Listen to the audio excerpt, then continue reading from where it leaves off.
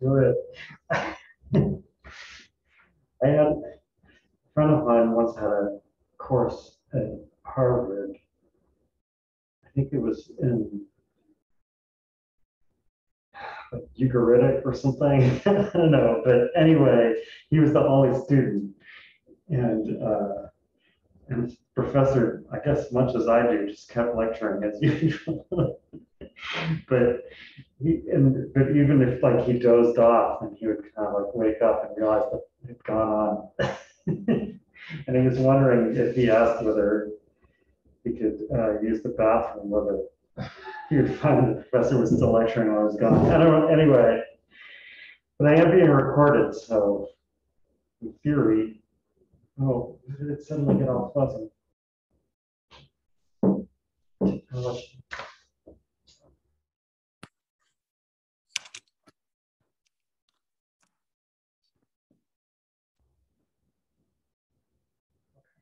Back to focus.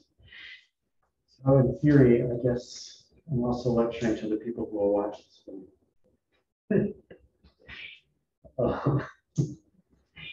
So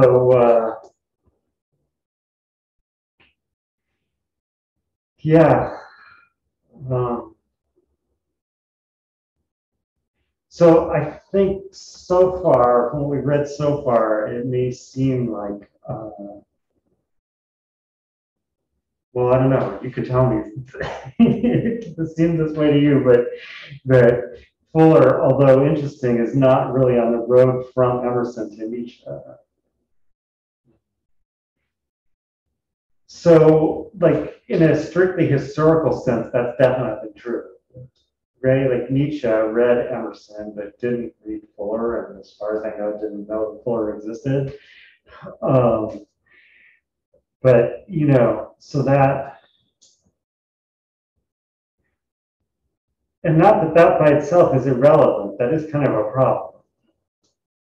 I think, as I said at the beginning of the course, that's, you know, depending on how you look at the history of philosophy, I guess if you look at it as kind of a bag of things that people said once, you know, that we could pick one out and look at, then it's pretty easy to put in neglected people, to put them back in, because you just like put them back in the bag.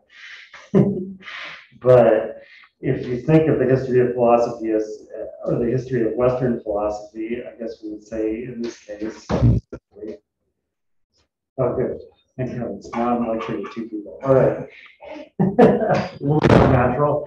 So, that, you know, you think of the history of Western philosophy as a tradition where people are reacting to each other, and you know, you get to understand what's important in the past by seeing how people react to it later on, and so on and so forth. Then it's not so easy to just reinsert people who were neglected because they were neglected. So that is an issue. I mean, I certainly wish Nietzsche had read Fuller. I think he probably would have had a lot to say about it if he had. But in any case, nevertheless, you might think that, you know, leaving that aside, that there's a further problem, namely that, you know, even from our point of view, this isn't like a step that could help us make a transition from Emerson to Nietzsche. And it might seem like that it's, on the contrary, it's kind of a step backwards towards a more like conventional or traditional point of view. I mean, after all, she wants us to be good citizens, preferably of a good nation. She wants us to be nice to everyone, it seems like. She wants us to free the slaves. She wants us to treat criminals and the insane humanely. I mean, all that is good, actually, but as we agree, but as perhaps Emerson and Nietzsche don't necessarily agree. And, you know, like we can't imagine, at least I can't imagine her saying the way Emerson does, but are they my poor? Like, you know, so So I started, I think, kind of counteracting that impression actually in what I was talking about last time. I mean, it's true that in a way, the position she's in looks a little bit more conventional or something like that. But if you look closely into the reason she's in that position, you see that it's pretty radical. So, like, the reason that criminals and the insane are to be humanely treated and the way they're supposed to be humanely treated. Or also, if you look into the reason why we can or even must place our hopes in the nation, um, it turns out that it's because we have to learn to identify ourselves with insanity and crime. Hey, um, in other words, uh, like if these people, and so like her case for being humane to criminals is not, well, maybe they're not really criminals. I mean, I'm sure if you asked her that, she would agree that, yeah, maybe some people are, or maybe a lot of people are falsely, accused and whatever, but that's not what she's focusing on. And similarly, with the insane, the issue is that, like, um, well, maybe they just have a valid other way of thinking or something like that. Again, she would probably agree with that in some cases, but that's not what she's focusing on. She's saying, given that this is a sickness, if we agree that this is a sickness, how do you relate to it? Um, and the answer is that if those people don't seem like you're poor, so to speak, it's it's because you haven't seen well enough who you are yet. So, like the the way I have to treat them humanely is I have to treat them like people that I have something to learn from. Um, and the reason I have to is because I have to make them into my poor, so to speak. And I have to make them into my poor because that's the only way I'm ever going to recognize my own poverty. So, so I think if you look at it that way, it's actually sounds, at least compared to now. I mean, of course, it's unfair to Emerson, of all people, to pick that one passage and tag Emerson to it. But still, like if you compare the two on that one point, in a sense, Fuller is actually going beyond Emerson, or Laura Emerson. She's saying that I can't achieve self-reliance without um, um, understanding how untrustworthy I am in my current state. um, but so in any case, I think in these three dialogues that I signed for today with Laurie and Aglauron, I guess that's how you pronounce, I'm not even sure how to put it. So there's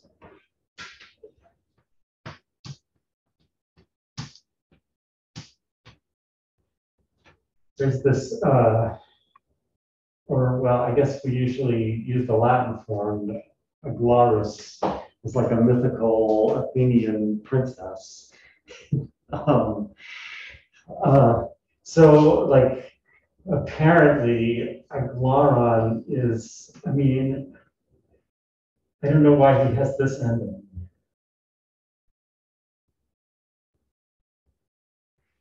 But yeah, and Laurie, which in this case I assume is short for Lawrence, is I guess is pronounced the same way we pronounce Laurie when it's short for Lauren or Laura. Right, so Laurie and Aglauron. These three dialogues seem to take things a step further. Well,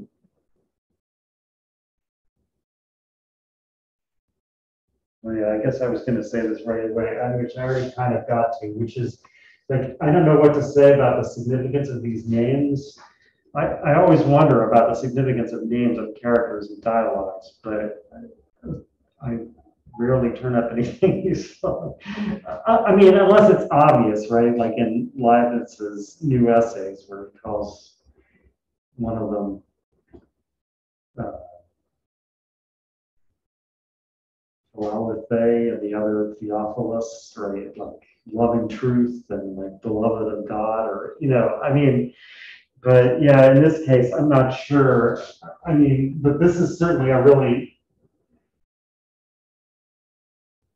well, I'm pretty sure, actually. I mean, they did use these weird names in the 19th century, but still, I'm pretty sure this is a really unusual name. She must have chosen to name him after this princess for some reason, but I can't say what. I mean, the father was Krekrops, who was this mythical king of Athens who had the tail of a serpent. There's various stories about her. But I think what I can say about both of these names is they're both kind of gender ambiguous. I mean, I think that would be true for her readers, although I'm not sure. Like, I'm not sure how those names sounded then. Um, and the third character, so the first dialogue, A Drive Through Boston, has a third character, namely the narrator, who, just refers to themselves as myself. And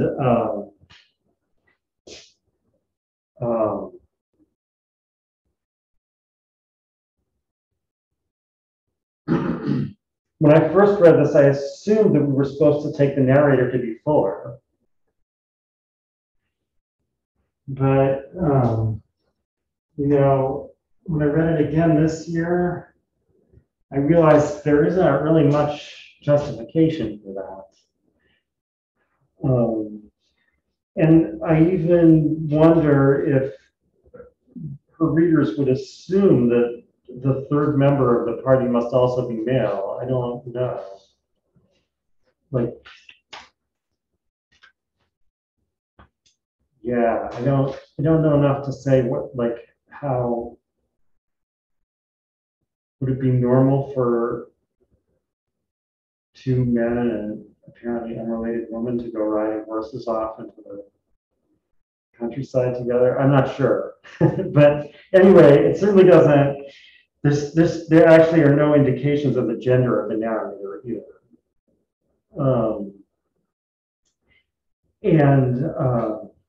And moreover, the end of the dialogue,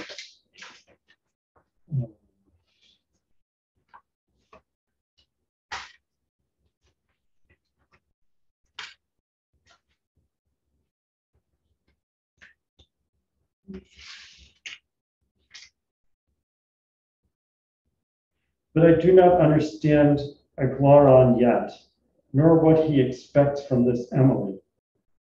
Yet her character, though almost featureless at first, gains distinctness as I think of it more. Perhaps in this life I shall find its key.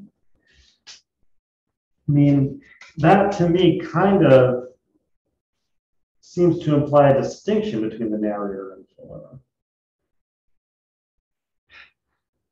I mean, it's hard to say because I also don't know if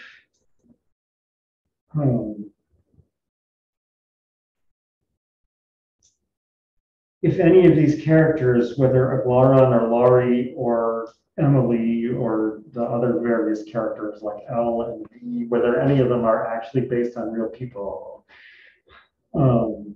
But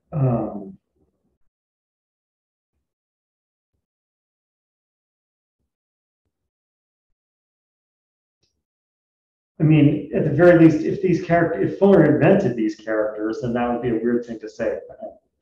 Perhaps in this life I should, right? I mean, like there's, I mean, we're not totally absurd. Maybe you could say that, right? Like especially if you think of artistic genius the way Schelling does, you could think that even your own creation you haven't learned to understand yet.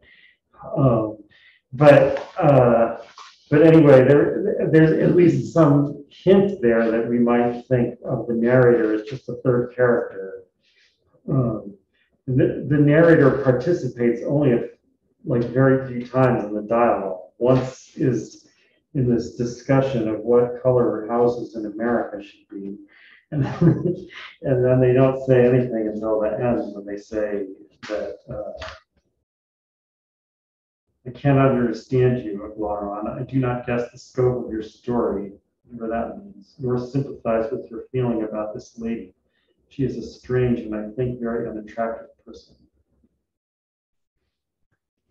I mean, if the narrator is Fuller, then that would raise all kinds of other weird issues, right? Like Aglauron has just the character has just described Emily with a lot of sympathy, and then Fuller suddenly interjects. I think she's an attractive character. That would also be weird, but so I guess all I can say is that that's ambiguous. There's a lot of ambiguity about this, which is probably deliberate. The one other thing that I noticed before here is that on the second page, which is page 184, the narrator says, I have never any doubt when I write down or tell what Laurie says, but Aglauron must write for himself. And then, nevertheless, goes on to write for Aglauron.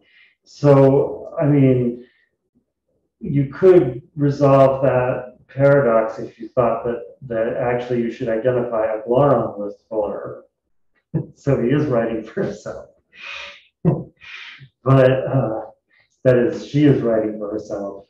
But I mean, there's issues with that too. So I don't know. So in any case, this is all just a discussion of who these characters are, what the names mean, and it's pretty inconclusive so far. All right, but anyway, so what I wanted to get back to is the way that these dialogues go a further step in like this radical direction that I was pointing out. And Fuller seems to go in the reading from last week. And the theme, so I think there's one important theme of the first two dialogues at least. The third one seems to be about, I mean, it's related to things that happen in the other two, but it seems to be about something a little bit different. But the theme of the first two seems to be announced almost immediately as soon as Aglauron starts talking. So he says, how entirely are we newborn today? How are all the past cold skies and hostile breezes vanished, etc., etc.? And Laurie responds by generalizing this point. It is indeed the dearest fact of our consciousness that in every moment of joy, pain is annihilated. There is no past, and the future is only the sunlight streaming into the far valley. So,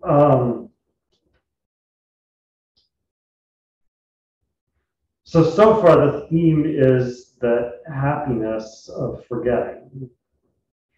Now, I mean, the happiness attached to forgetting is, we'll see that turn up next week at the beginning of Nietzsche's Uses and Disadvantages of History for Life. But it doesn't stop with that. because Aglauron kind of objects to this generalization. He doesn't really disagree with it, but he thinks there's something else important that has to be added, which is that this happiness, this kind of bright sunlit happiness, is attached to forgetting, not to never having known in the first place, right? So although like it's a dear fact of our consciousness that in every moment of joy, pain is annihilated, it's the annihilation of the pain. Aglauron is claiming that makes the joy possible, right? And therefore, Aglauron's response is, yet it was the night that taught us to prize the day, right? So in the moment of sunlight, we forget the night, and that brings us joy, but the night was a necessary part of that. And then there's this kind of mysterious addendum where they all of a sudden are talking about, if you suspected before they were only talking about the weather. Nice day today. Yeah, we forget the night, whatever. That it makes it clear that they're talking about a lot more than that. So Laurie says, even so, and I, object to none of the, quote, dark masters. The dark masters. This may actually be an allusion to something. I mean, I don't know if that's a quote from something, dark masters. I don't know. Anyway, but so Aglauron says, nor I, because I am sure that whatever is good. And to find out the why is all our employment here. And the next thing is, one feels so at home in such a day as this. When they start talking about flowers. Well, should have maybe thought more about that at home, what that's doing now. But anyway, what's clearly going on here is this: whatever is good. So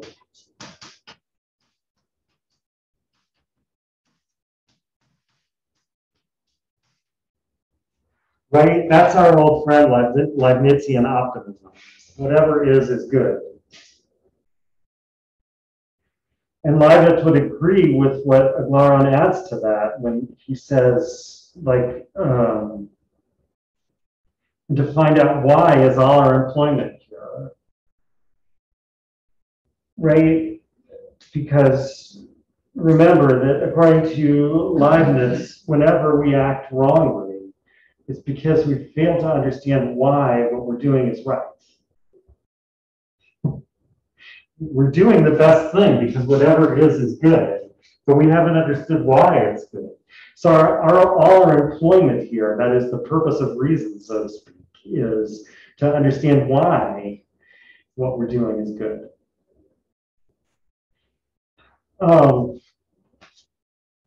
So I mean, so far we're just with Leibniz, but I think you have to add something else to get the moral that Aglauron is taking from this about the dark masters.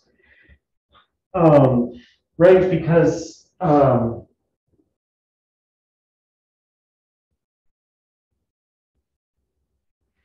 there's nothing about the night teaching us to prize the day in Leibniz.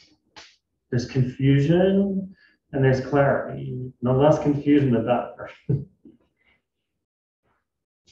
So, I mean, there's a reason for the confusion. The reason is individuation, right? As we saw in Schelling, like in order to create more than one thing, God had to, well, in order to create anything that wasn't God, God had to create some confusion, basically. And then in order to create more than one thing that wasn't God, God had to create different degrees of confusion or different varieties of confusion, right? So, I mean, there is a reason for it, but the reason for it is not that it teaches us to prize clarity. So, I mean, I think the other piece that Aglauron is adding in here is the same, basically Kantian piece that we saw in Schelling, that mere privation is not enough to make a limit. There has to be a counterpositing or resistance. So that's why, like, the fact that our business here is to learn why means that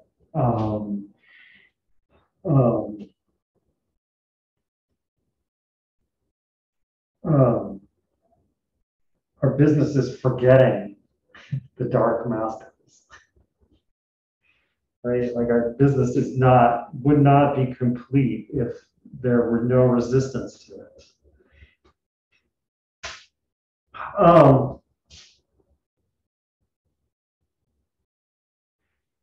So that makes this sound less like straight Leibniz and more like straight Schelling, right? Like, so what's going on here is our business is to overcome a certain kind of barrier that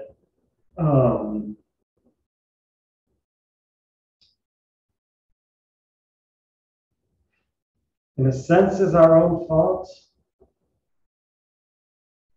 I'm actually not sure. See that here.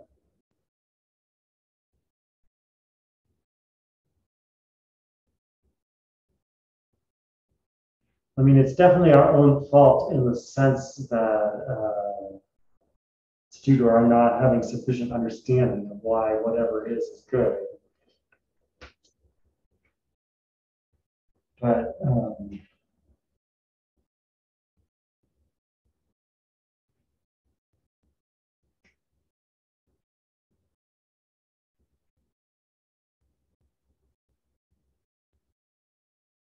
I don't know how to connect this, what I was saying before about Fuller's version of that, which is that, dissatisfaction is our fault because we haven't learned what we should want.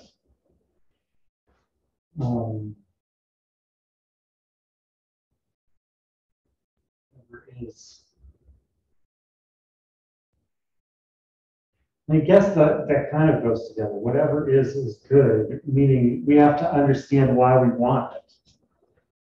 We have to understand why we should be satisfied with what is. So it's our fault that we're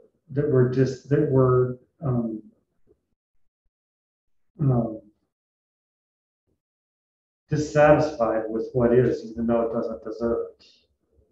Now, I mean, if you think that's far-fetched that she's thinking something like that, this is exactly what they quote the Son of God as saying his sin is in Festus.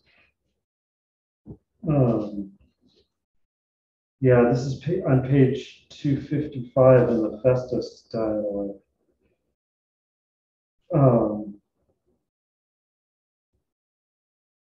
If I have sinned, it is but in wishing what can never be, that all souls may be saved.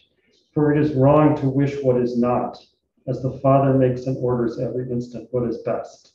Now, I mean, that's not Fuller speaking, that's Fuller quoting this poem, Festus, which I'll talk about briefly and what it is when I get to it. But that exact thought is there, right? The sin is to wish what is not.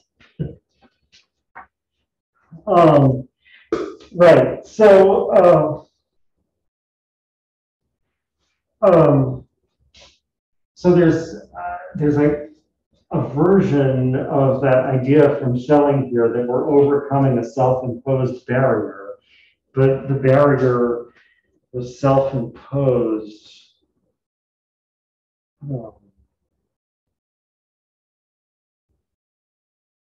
we didn't understand what to be satisfied with.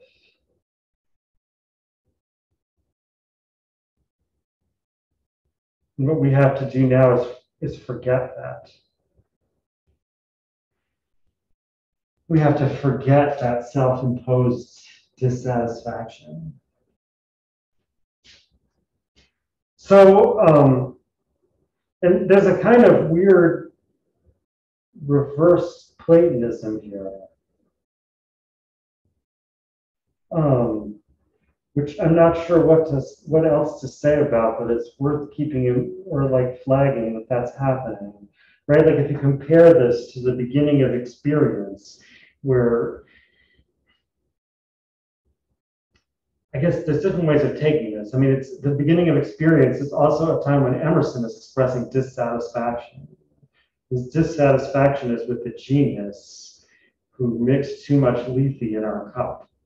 So we don't remember how we got here. But whereas Aglauron here is and Laurie both are talking about like their satisfaction at the fact that they've been given enough lethe to forget the difficult lesson that got them there. So it's unlike the Platonic doctrine that the soul has forgotten the good and now has to be reminded of it. What the soul is forgetting now is the evil. Okay, but like I said, I don't know exactly what to do with that. But I do want to say that so far this is a kind of version of Schelling, but in the Festus dialogue, it seems that, and in this case, Laurie and Aglauron are both agreed on this. It seems to break out in an even stronger way. So, by the way, so what this poem Festus is, I have not read it, although I'm tempted to try to read it. It was written by Philip James Bailey, but Aglauron and Laurie probably, and Fuller herself probably don't know that because it was published first anonymously in 1839, and then it was published under his name in a new edition in 1845. So I think that's why they just keep talking about the poet. They don't have a name associated with it. But anyway, it was this guy, Philip James Bailey. This is pretty much, it's a huge, long philosophical / theological poem. It's pretty much the only thing that he's known for is this one poem. And he's known as the founder of the so-called spasmodic school of poetry. That's from the Wikipedia page, which you can follow up to see what the spasmodic school of poetry is. I didn't get very far to figure that out, but this was obviously not a self-applied description. This is how some other people describe them. I mean, I think that description kind of implies sympathy with the point of view that Aglauron is taking on this poem, at least to begin with, which is that it's like not finished. It's kind of, just crude and thrown together, and whereas Laurie is trying to defend it. So anyway, so that's what this poem is, and it's a dramatic poem, right? It has the speakers, just like Faust, which is, I mean, clearly Festus is somehow like a version of Faust. Faust is also a little spasmodic, but in any case. So all right, so they're talking about this poem, and And Laurie has just gotten finished talking about how great the character of the Son of God is in the poem. So, I mean, the character in the poem is, it's called Son of God, as opposed to Jesus or whatever. But so anyway, Laurie has just finished talking about how great that character is. And then he says, this is on page 257.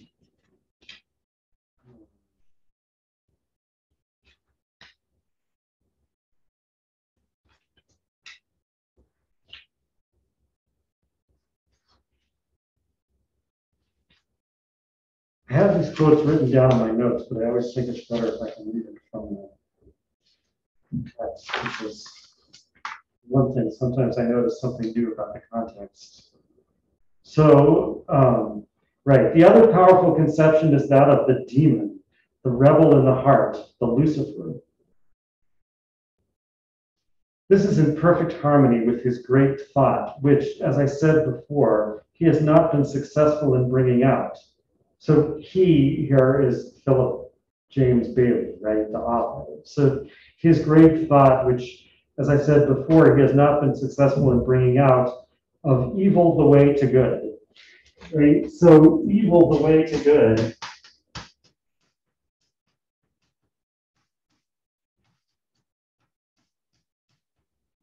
means that the dark master is not just confusion or dissatisfaction, but is evil.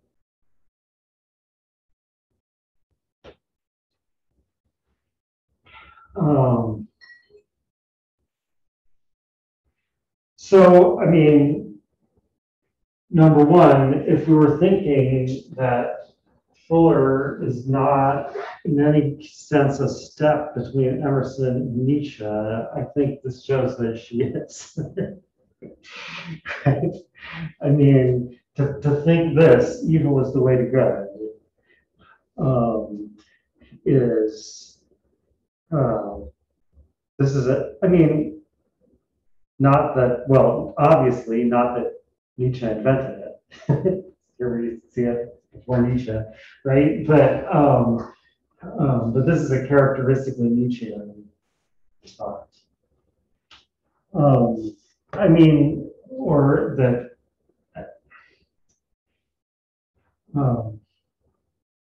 I mean, it will get turned in different directions and made even worse and stranger by Nietzsche. But this is definitely a step towards the way Nietzsche is thinking about it, I think. So, but in fact, then if you look farther back in the dialogue, you'll see that, and this is the thing I already read part of before, but I'll read the whole quote, that it doesn't actually start with Festus, or sorry, with the character of Lucifer. It's the character of the Son of God is already expressing something like this, right? So back on page 255, Festus, who I guess at this point is in hell, says, "Look, who comes hither?" And Lucifer says, "It is the Son of God. What dost thou here, not having sinned?" The Son of God says, "For men I bore with death, for fiends I bear with sin. And death and sin are each the pain I pay. For the love which brought me down from heaven to save both men and devils. And if I have sinned," so, right, so the Son of God is saying, like, I had to die to save men from death. And now I have to sin to save fiends from sin.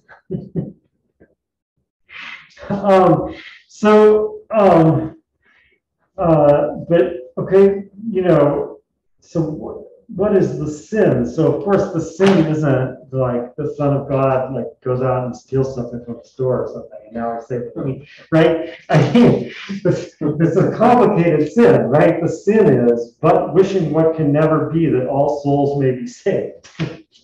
That's the sin. So that is, again, the sin is this dissatisfaction with what is, because what is good. And the Son of God, I guess, here. Now, I mean, again, this is not Fuller's Son of God. This is Philip James Bailey's Son of God.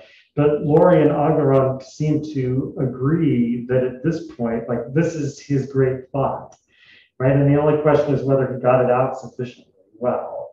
This is his great thought, that evil is the way to good. And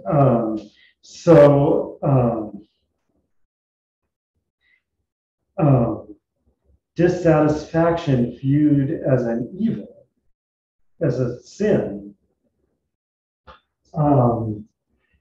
is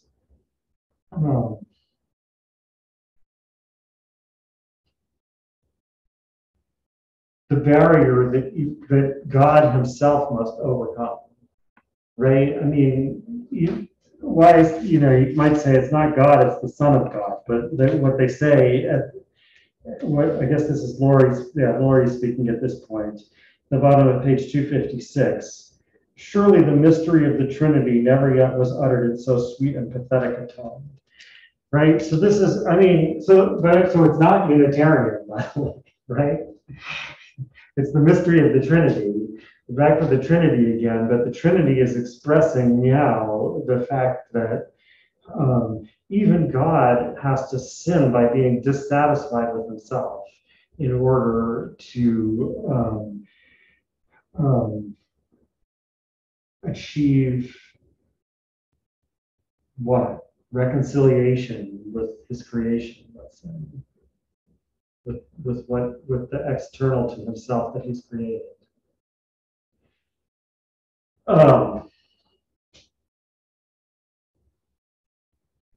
So it's still, I mean, I can still draw the same pictures, right? But it's just started to mean something really stranger, I think. That, I mean, it's not that different from the conclusion that I suggested that Coleridge was trying to head off, that God's creation of the world is original sin.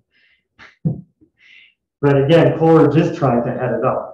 Right? Coleridge doesn't want to end up in antinomian, doesn't want to end up, the bad kind of mystic.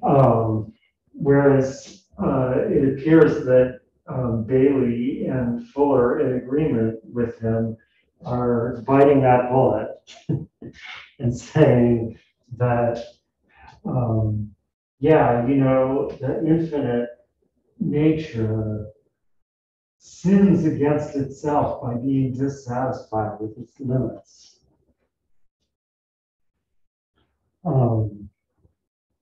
And it can only become reconciled with itself by, like, forgetting that sin, but having gone through it, not by staying here.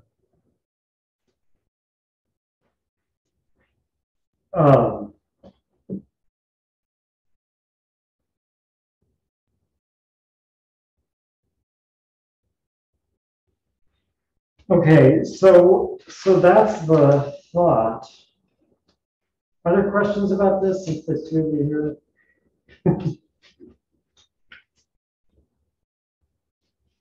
Yeah. We're more likely to more questions if there are more people.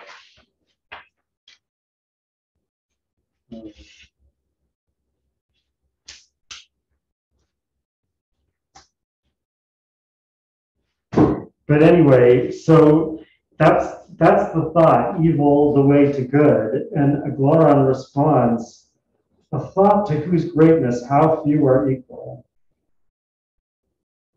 So, right, so I mean, this is the start, I think, of Aglauron, conceding that there's something to this poem that at first Laurie is praising and Aglauron is saying, it's not that great.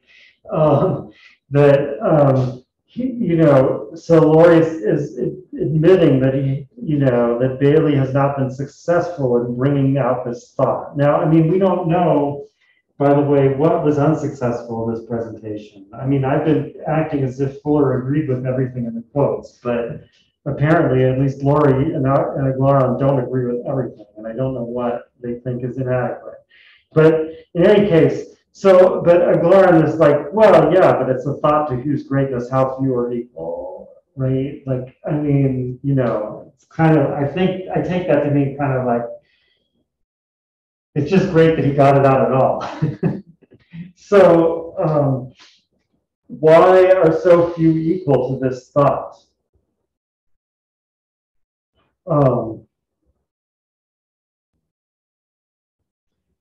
here's the answer. While one party would ignore and annihilate by denial the soil from which we grow, others again lie too near the ground, ever trailing along its surface their languid leaves, and forget that it must be penetrated with divine rays to be transmitted into beauty and glory.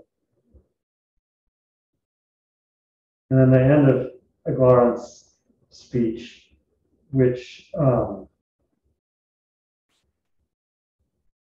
also might remind us of Nietzsche, is how much we need a great thinker who should reconcile these two statements. Does the poet prophesy such an one? Right? Aglauron is talking about the philosophers of the future or something like that. But anyway, never mind that. Go back to, so like, why is it that it's so hard for people to get this thought? And the issue is that there's two possibilities, both of which are wrong. So there's a kind of plant that's growing out of the soil. Now, what kind of plant is it? So, it has roots in the soil, and it has some glory up here. That's so like, so once again, we'll see the same metaphor in the uses and disadvantages of history for life. But in Nietzsche, this plant is a tree. It's a tree that like is, and the question is how much it will remember or forget its root. How much it's healthy for it to remember or forget its root, something like that. Whereas I assume that since we're in Fuller, this plant is a flower. I mean, of course, it could be both. It could be a magnolia or an orange, both a tree and a flower. But Nietzsche doesn't mention any flowers when he talks about this. So,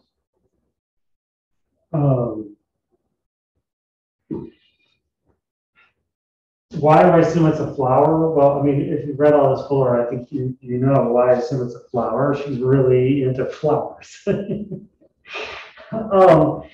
And like,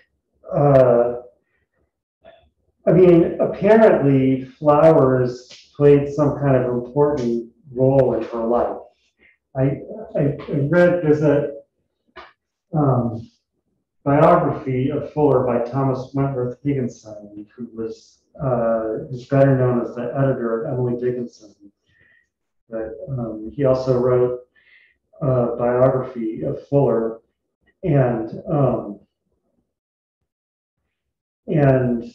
yeah, he talks about how her mother was really attached to flowers, and somehow, I don't really understand exactly what the importance of flowers was to her personally, but it had some kind of personal significance to her. And then the narrator of the Magnolia of Lake Pontchartrain says, "I have lived with flowers and with them almost alone."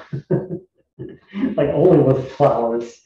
I don't know if he might be speaking for Fuller at some stage in her life there, but beyond, or not just beyond, but like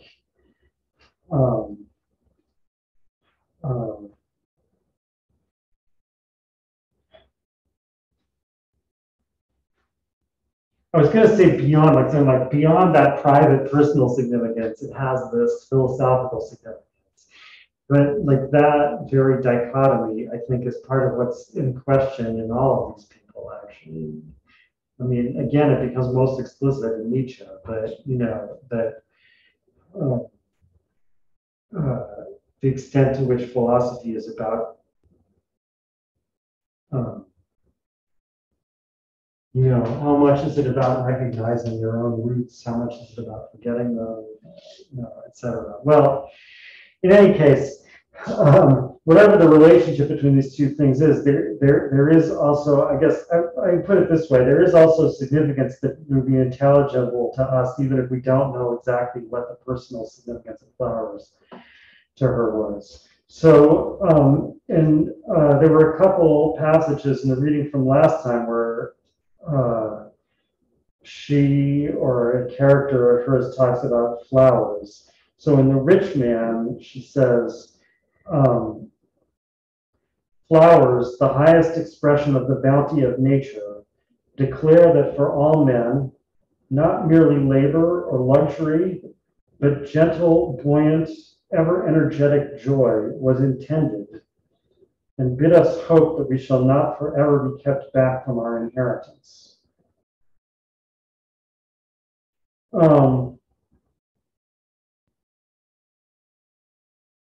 And then in the Magnolia of Lake Pontchartrain, the narrator says, flowers, it has been truly said. Now, it has been truly said, there's actually a lot of things like this in this reading and last week's reading, where it seems like it's supposed to be a quote from somewhere, but I at least was not able to discover a source using Google.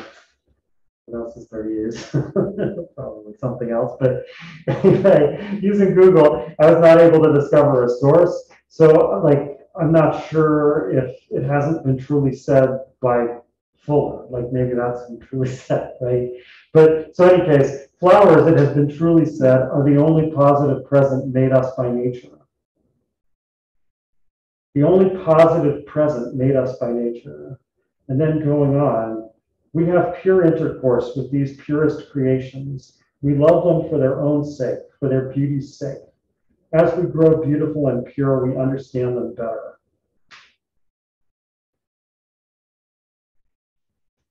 So, I mean, those are indications of what flowers might stand for. I wish I could base it more on the conversation that Laurie and Aglauron have about flowers, the drive near Boston dialogue.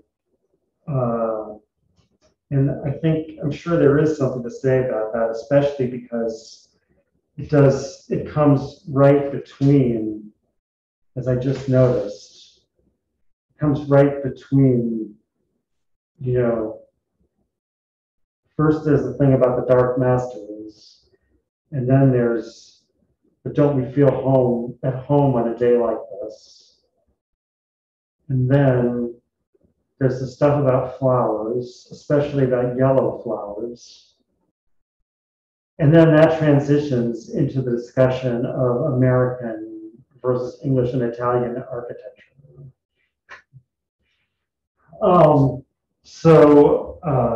And remember, in the thing on American literature, Fuller said that she expects there to be an American architecture before there's an American literature, because in that case, there's already something to express, something like that.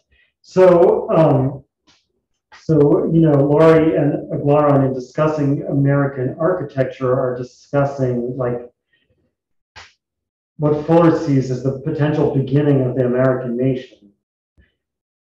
Right, like it's active transcendental reflection, so to speak, like coming to self-consciousness will begin by having its own architecture, and they're discussing how that might happen.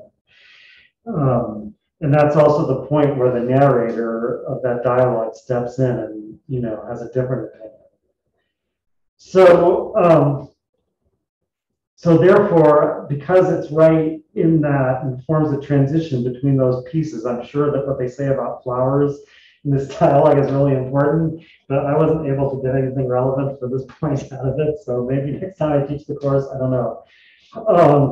But those other quotes from last week's reading, I think, are pretty revealing. I mean, it sounds like a flower stands for, or maybe it doesn't just stand for, maybe it actually is the kind of pure and innocent happiness we get without having deserved it. Right, again, it's the positive present made to us by nature. Or it's the fact that not merely labor or luxury, but gentle, buoyant, ever energetic joy was intended for all men.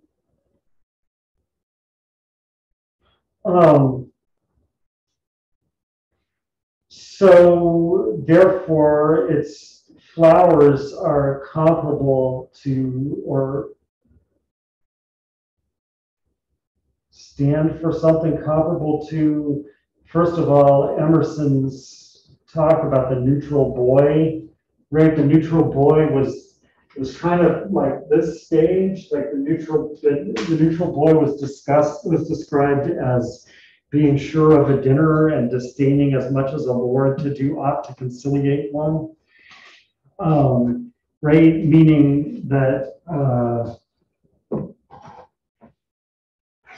the neutral boy hasn't experienced this separation or sin or limitation or whatever. And a sign of that is that, you know, the boy expects the dinner to come to him, even though he would never do anything to make it come to him, like to earn it. So, you know,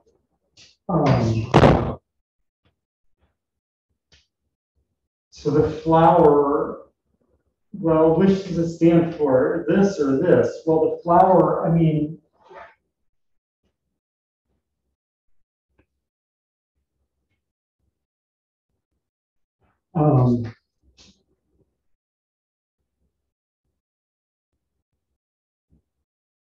at the moment we receive the flower, maybe I am starting to understand something about why that discussion of flowers is there. At the moment we receive the flower, it's that moment of joy that annihilates the thought of what came before it.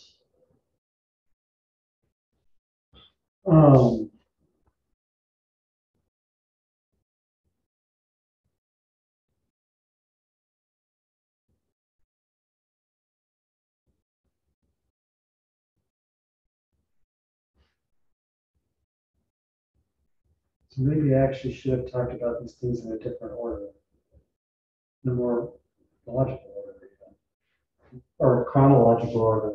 Because, I mean, I was going to say, like, oh, and it's also comparable to, but like, so I should have started with Schelling, maybe. First of all, it's comparable, the flower is comparable to the result of artistic genius, which, like, the genius works really hard to create this work of art. But nevertheless, no matter how much they've done, they can't deserve the type of perfection that will actually come into it. That's what the flower is like. Flowers, as I said, flowers are a symbol of that, or flowers actually are that. I mean, they're the positive presence that nature makes to us. So, like, I mean, if you thought of us in Schelling's terms as like creating nature, now, I mean, of course, Fuller doesn't say that, although by bringing God into this, like indirectly through Festus, I mean, we could think that she's saying that at least that's an example of this. If you create the world, you know, so like in Shelley's terms, where at least like theoretically speaking, we create the world by limiting ourselves. It's like we resisted ourselves, but we also gave ourselves a little present. And the little present was a flower. Right? That's not part of the resistance. That's a positive present. I mean, why think of the flowers symbolizing that? I think it's because we don't need it.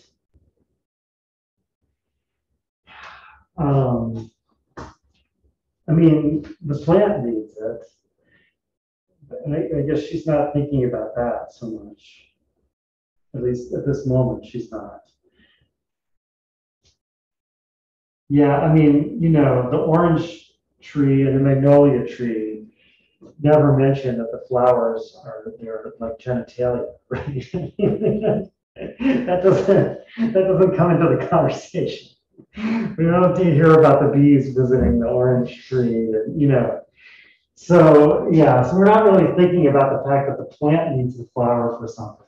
We're thinking about the fact that the flower is like surplus. We didn't, you know, we need all the other parts of the plant, but we don't need the flower.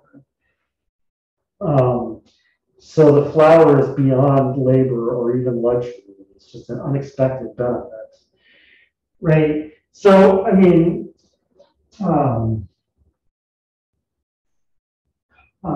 so what I was saying is, that makes it analogous to that perfection of the work of artistic genius for Schelling. What makes it analogous to for Coleridge, I don't know, maybe this is right order. It makes it analogous to grace, right? The flower is the thing that we didn't earn, that we get anyway. That's intended. We're intended to get it anyway. But we didn't earn it. So it's our inheritance. I guess an inheritance is also something you get, even though you didn't earn it. Right? So when she says,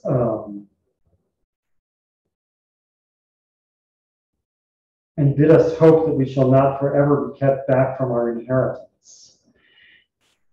That joy that we didn't earn is our inheritance.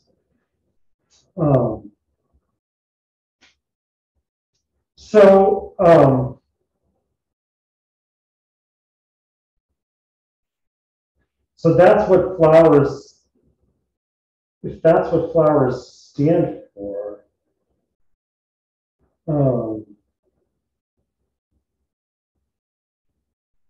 what does it mean to say, or not to, I mean, because it's just true, like, I mean, what is it, why point out? What's the difference of pointing out that we get them from this dark subterranean place? Right, that they're rooted in the soil. So I mean, so the two, again, because the two mistakes that Aglauron is worried about is that one party just takes in the flower and denies the soil that it's rooted in.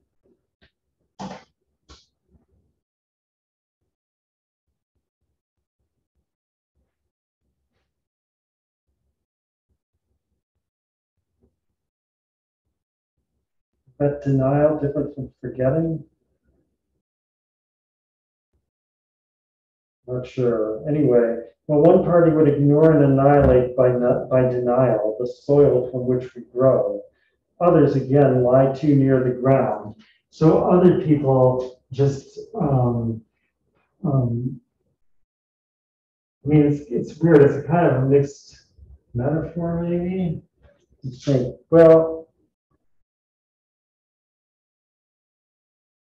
actually, I guess in this metaphor, we are the flower. While one party would ignore and annihilate by denial the soil from which we grow.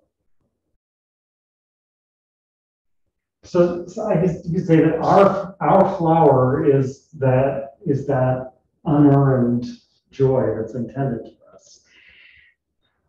I'm a little unsure if that's the right thing to say now. But in any case, in the metaphor, we are the flower, and the question is, so some of us annihilate by denial the soil from which we spring. Just think of ourselves as the flower, whereas others of us just think the soil from which we spring is enough. and forget that it must be penetrated with divine rays to be transmuted into beauty and glory. So these are supposed to be two different ways of not being equal to the thought that evil is the way to good. So that, so that is one way of not being equal to it, is to think good has nothing to do with evil. Good is good, right? Good is the way to go. Whereas the other way of not being equal to it is to think, well, since whatever is good, evil is good, and we'll just stick with that. Right? So and that's these people who trail too near the ground, and I guess like never, therefore they never reach the flowering stage or something like that. Well,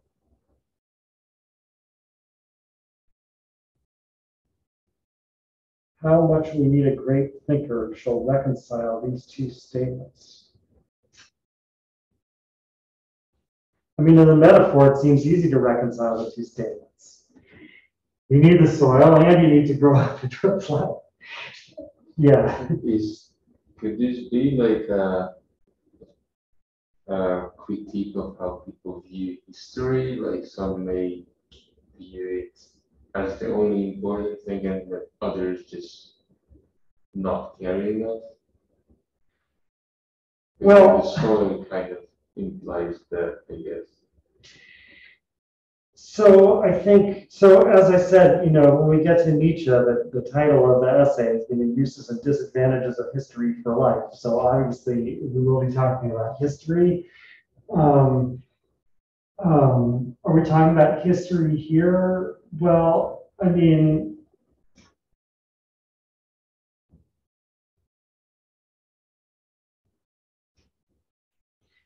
we're talking about something that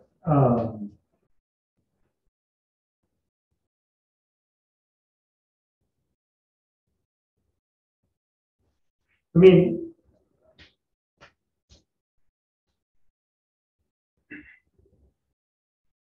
so Fuller, like Laurie and Aglauron are not thinking about historiography at this point, right? Or so if by history you meant kind of tales of great men or whatever, then they're not really talking about that one way or the other. On the other hand, they are definitely talking about history. I mean, the whole thing starts off with how at every moment of joy, all the pain and whatever of the past is annihilated. So, and then Aglauron says, oh yes, but we needed it. So, so they're talking about history in some, at least abstract sense of history, about like historicality. So maybe for the flower that never, or like the plant that never gets to flowers, they never gets to be annihilated. And then they're the depressed people.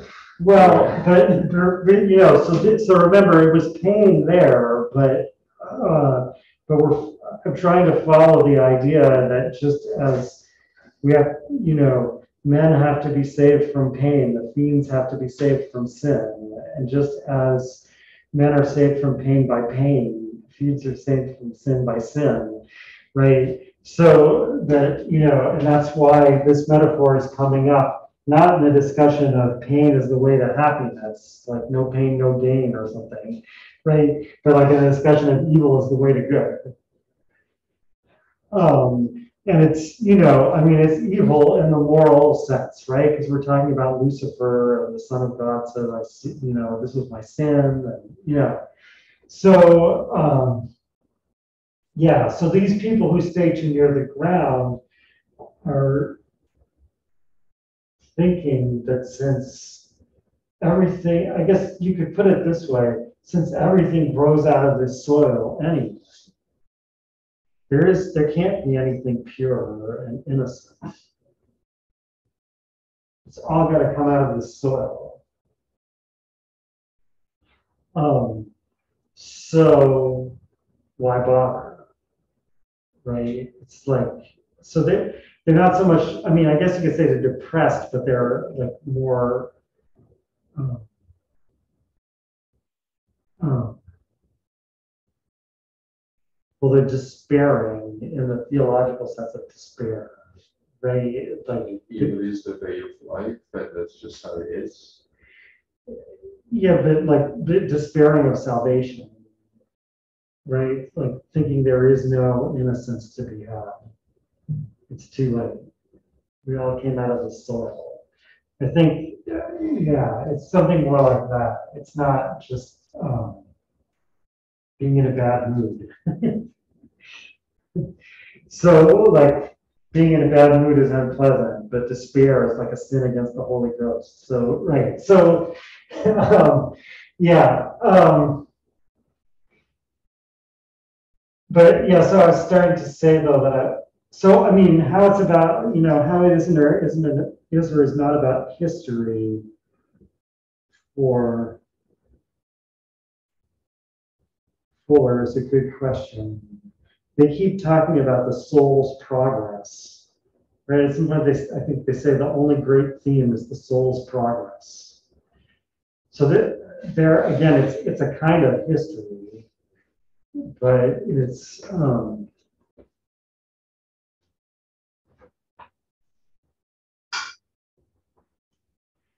more about knowing yourself as having a history than as like knowing, well, okay, except that when you put back in the stuff I was talking about last week, that also means there's an issue like this for a nation as well. And that would be getting, I guess, more towards history as we usually think of it. The nation coming to terms with its history, understanding itself as having a history. How can it, yeah, I mean, how can a nation like take pleasure in the unearned joy and happiness, knowing that it's come out of past evil? Should it deny the past evil, right? And thereby annihilate it, ignore it? Um, um, Cover it over with mythology or something like that? Or should it say, look, like those people when the Trump supporters had the "Make America Great Again" hats, there were people with hats that said America was never great, right? That would be kind of like this, right? Like saying, everything has come out of this evil. There's just there can't be anything good about it. So, yeah. So in that way, it is about history, but I guess you have to. Oh, okay.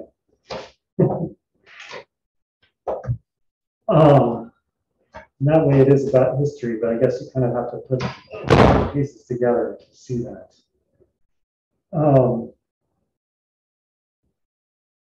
Okay, but what I was going to ask is,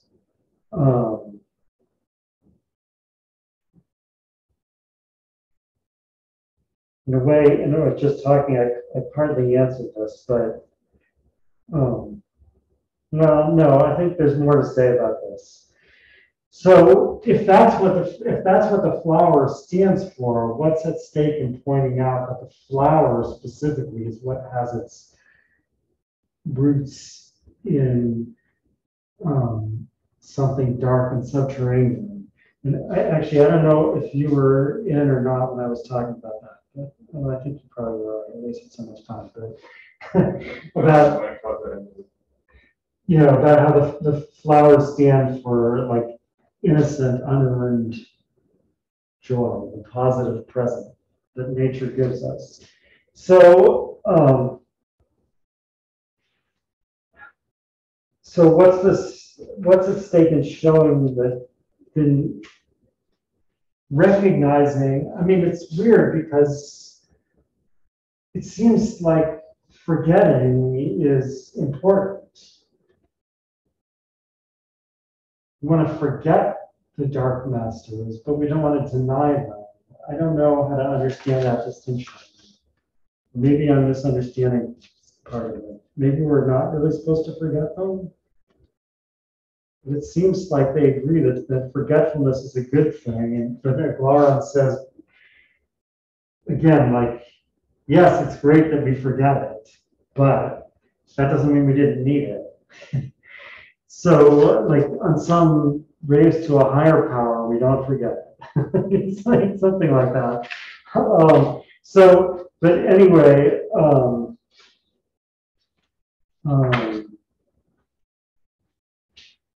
so this is something that Aglauron writes to Emily. Now, I haven't gotten into all the details of this long story about Emily and L and V, and I think, again, all of these details are probably important, but well, I might say a little bit about it at the end, but for now, it's just, Aglauron is writing this letter to Emily. Emily is like thinking of leaving her husband, L, and eloping with V, and because she'll never be happy with L. And also she says he will never be happy. So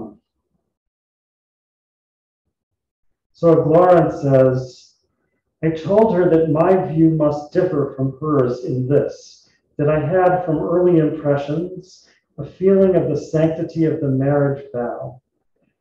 It was not to me a measure intended merely to ensure the happiness of two individuals, but a solemn obligation, which, whether it led to happiness or not, was a means of bringing home to the mind the great idea of duty, the understanding of which, and not happiness, seemed to be the end of life. So, like, on the surface, Aglauron is taking a kind of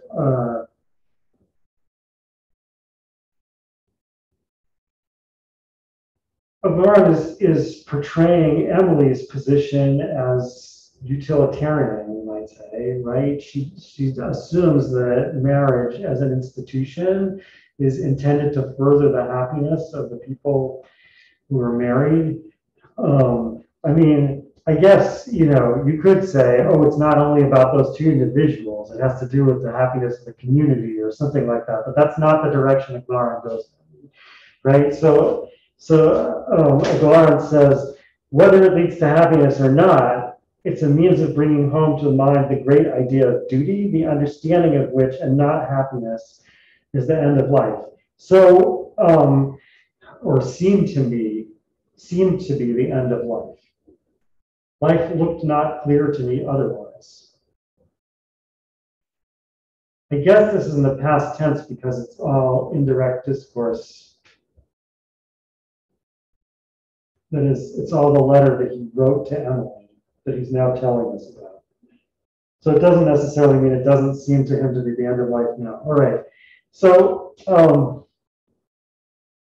the surface, this is a kind of Kantian response to this utilitarian view of marriage, right? Saying, like, okay, your first mistake here is to think that the end of life is happiness.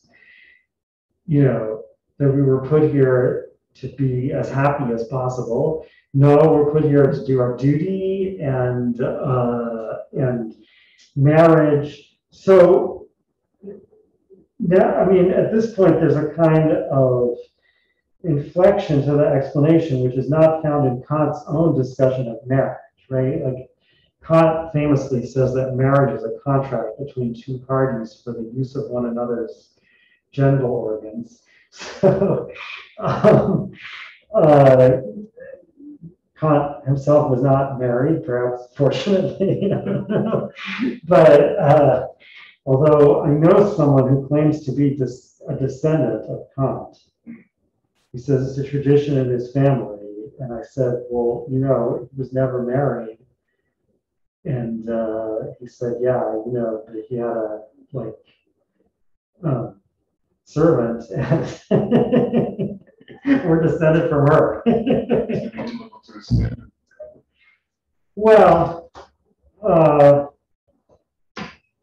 there's no surprise in that. I mean, Kant never portrayed himself as the standard of virtue, right? I mean, the only person he ever portrayed as a standard of virtue is Jesus, I think. So, yeah, but anyway, right, sorry, you came in the middle of a digression about Kant's perhaps illegitimate descendants. But in any case, like this explanation of marriage, I mean, it's more like what Coleridge says about marriage. It's not just that marriage is an example of a duty that you have to keep because you should keep your promises or something like that, which is basically what Kant says about it. It's that marriage is a symbol of the idea of duty, a means of bringing home to the mind the great idea of duty. So now it's not exactly explained here or really explained at all why marriage in particular is a symbol of the idea of duty as opposed to other duties. But you can kind of, especially if you fill in stuff from Coleridge here, you can kind of imagine why marriage might look like a symbol of duty in general. Especially like also if you thought that, as she seems to, that the gender binary is somehow fundamental, as she seems to, and all the post-Kantian idealists do, and so forth. But in any case, I don't really know how to explain that. It's just, I feel like maybe it could be explained. But what I want to ask you is, doesn't this point that Aglauron makes here contradict the idea, Fuller's idea from the rich man, that for all men, not merely labor or luxury, but joy was intended. This is this unearned joy, as I was understanding it, that the flower symbolizes. So that is, marriage is supposed to stand for the idea of duty, which tells you that what you're here for in this life is not to be happy, but to understand your duty.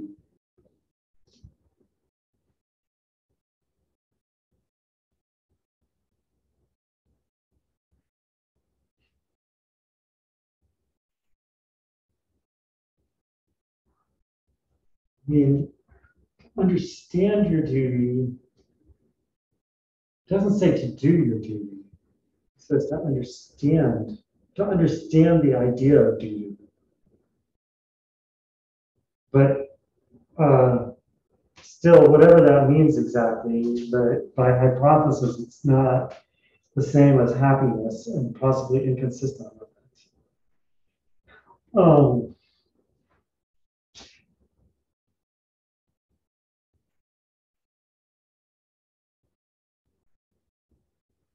So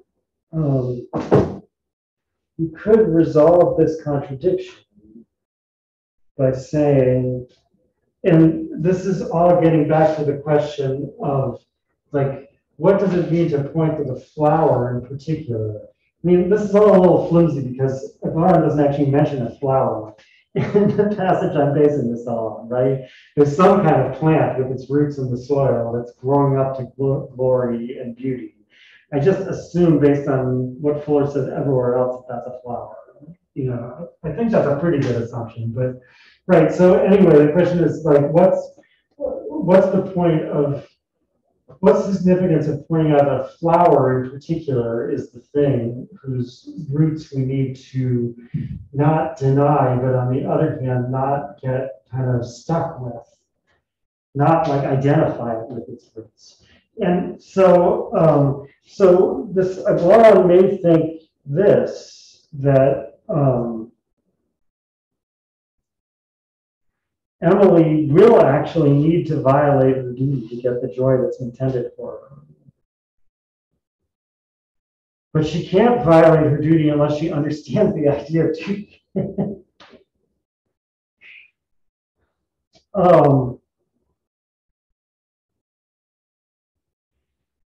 So then, I mean, the end of life in the sense of like the achievement of life is that understanding of the sense of duty.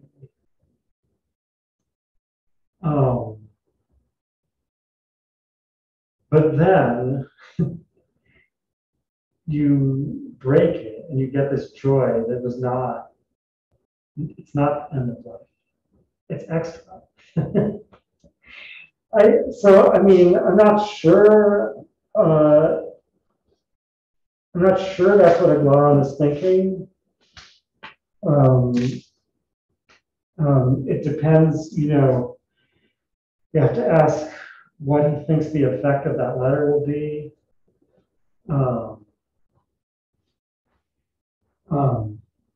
But, you know, if that's what she's thinking here, this really is a kind of antinomianism.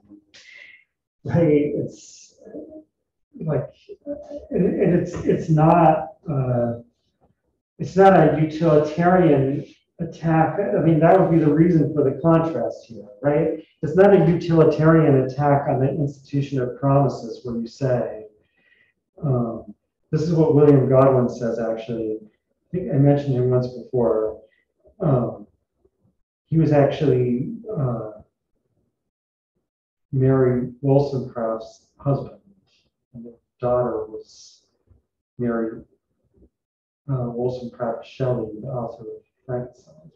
But anyway, William Godwin argues that promises considered absolutely are an evil.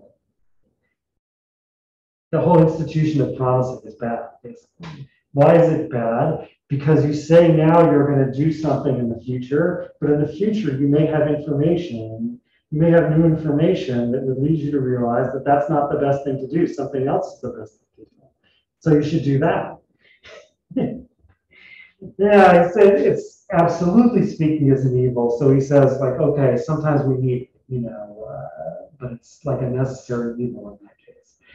Right? So, I mean, that kind of so, I mean, other utilitarians, like, turn all kinds of somersaults to try to explain how the institution of promising is backed up by utilitarianism and why it says that you should keep your promises, right? But Godwin actually says, no, you're right, promises don't make any sense. So, I mean, that's basically, Emily is basically taking that position about marriage. Well, I mean, maybe she's not taking it absolutely. Maybe only if you got married when you were 15, and et cetera. But still, like, that's the type of argument she's making. She's saying I shouldn't keep my marriage vow because in this case, the disutility of keeping the vow is so great that it overrides whatever obligation I might have. But Aglauron is like acknowledging the full force of the duty to abide by the vow. And saying that, like, the achievement of happiness can't justify breaking it. If it could justify breaking it, then you wouldn't really be breaking it. I mean, it would be gone, right? You have to really break it. That seems to be the thought.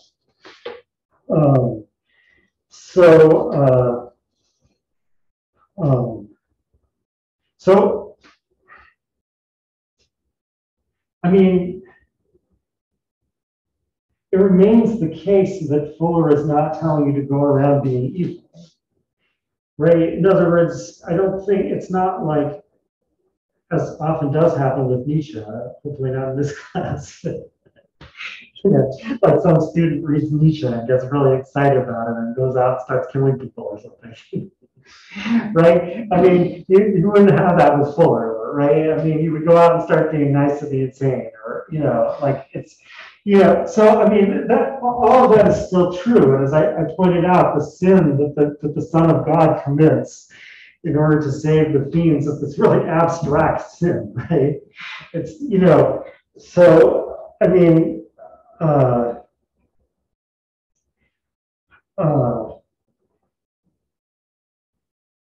the truth is Nietzsche didn't go around killing people either.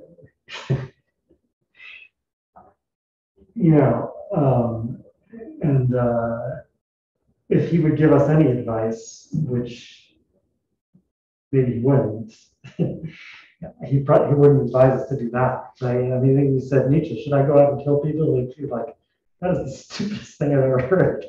Bye. So anyway, right, so all this is all a long digression on the way to say that, so it's not like Fuller is a teacher of evil in the sense that Machiavelli could be called a teacher of evil, right? But when you get into the details of what she thinks good and evil are and how they're related to each other, it is actually this really extreme thought seems to be present. So that's kind of the end of the answer to the question I started with. Like, is Fuller really a step between Emerson and Nietzsche? I think the answer is yes, she could function as a step between Emerson and Nietzsche.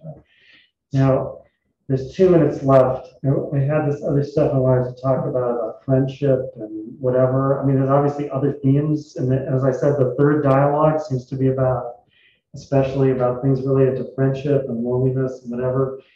But given that there's only 2 minutes left, I think I'll stop here. So, and I'll see you. So Thursday is a holiday, so I'll see you next Tuesday. Have a good weekend.